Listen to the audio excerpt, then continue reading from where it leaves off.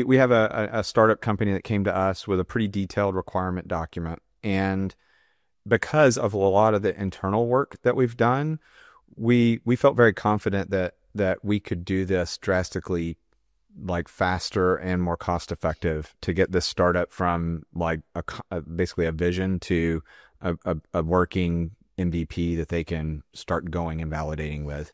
And that project would have typically been, we do an innovation lab up front, 6 weeks of work, in most cases where we're doing all kinds of activity to just define what we're doing, right?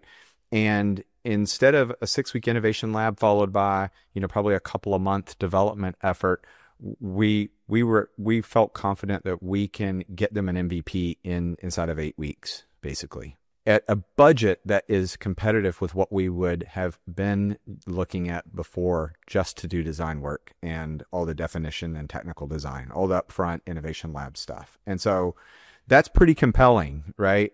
It's not this concept of like the quote vibe code, right? Because I think one of the things that we know very clearly based on our experience is that it starts with having very competent, expert people that we also needed in sort of the old process, right?